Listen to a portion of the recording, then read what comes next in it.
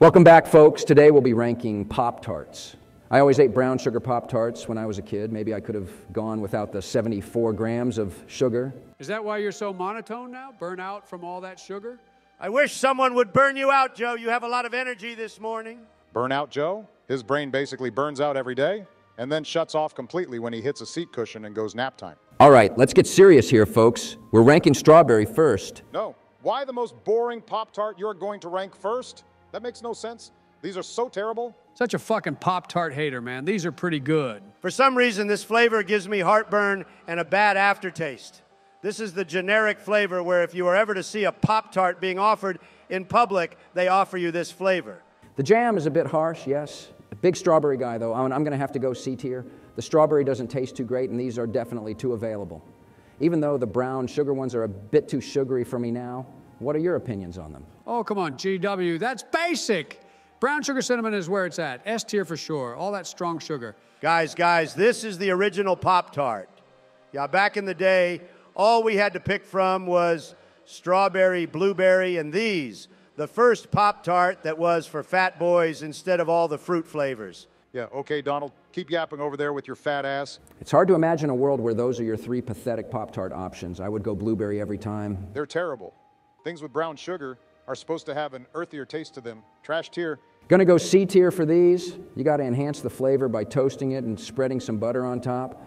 Not a self-sufficient Pop-Tart at all and just becomes way too dry. Next, what do we think of Wild Berry? Wild Berry, more like Mild Berry. That's a C tier at best. And don't even get me started on the unfrosted ones. Trash tier all day. Whoa, shots fired. Wild Berry has the best color scheme and the best design. Like everyone stopped and did a double take when I had these at my school lunch table. When you were a kid or your school lunch table now? Come on now, this shouldn't even be debatable. These Pop-Tarts are what made Pop-Tarts so appealing in the first place. You get a delicious mix of berry flavor that's not too tart and an extra drizz of icing. Slap, they look so quirky and fun like me, almost like Willy Wonka made them. All right, I think they're pretty fire too. Gonna throw these into A tier. Now we have frosted chocolate fudge Pop-Tarts. Great chocolatey Pop-Tarts, and I think chocolatey tarts are the best tarts. How else are you gonna get some tart with your chocolate? I don't know, maybe add some raspberry or citrus flavor, you dipshit.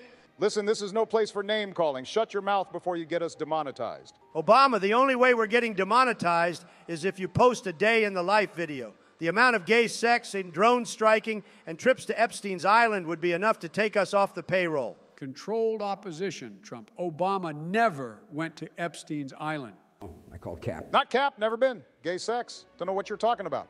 These Pop-Tarts are garbage ads, nothing to the chocolate Pop-Tart scene. I have to agree. Yeah, I see what you mean. Trash tier for these, because then you have the s'mores Pop-Tarts. Yeah, s'mores are the best Pop-Tarts. Oh, yeah, these Pop-Tarts really pull you in. Yes, absolutely. I hope one day someone uses these to lure you into a campfire. Me too, George. The s'mores Pop-Tart deserves S tier. It's the beet flavor, or at least top 3. S tier for the s'mores tarts. Okay, what about cookies and cream? Slaps even harder than a McFlurry. If you putting s'mores into S tier, then these better go there too. Facts. No Pop-Tart hits like these cookies and cream Pop-Tarts. S tier they go. Bam! Okay, now what do you guys think about the hot fudge sundae Pop-Tart? So delicious. Oh, man, it really tastes like there's hot fudge on it.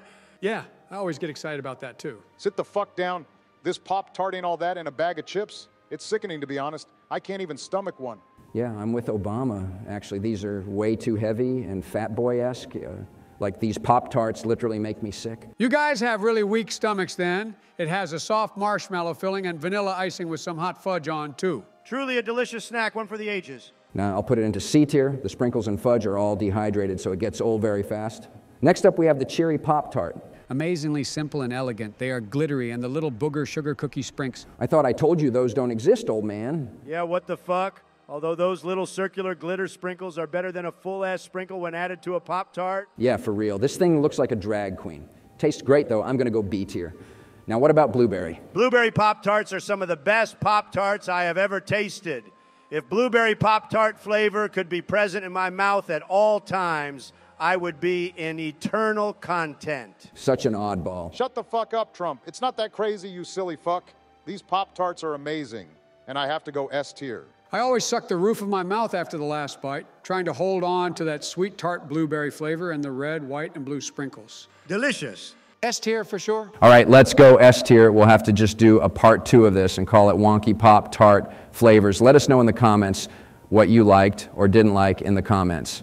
Remember, if you don't like it now, that doesn't mean you won't love it later. Goodbye, folks.